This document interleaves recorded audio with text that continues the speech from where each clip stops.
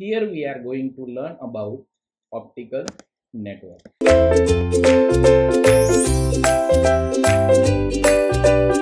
So first, what is optical network?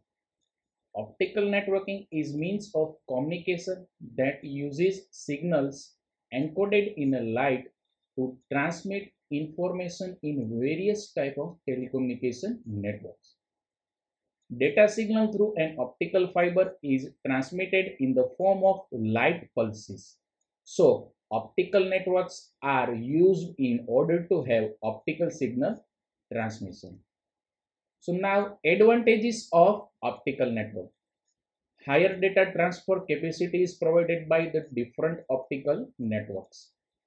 Signal can be transmitted to longer distance, more adaptable than the other transmission framework compared to optical frame networks.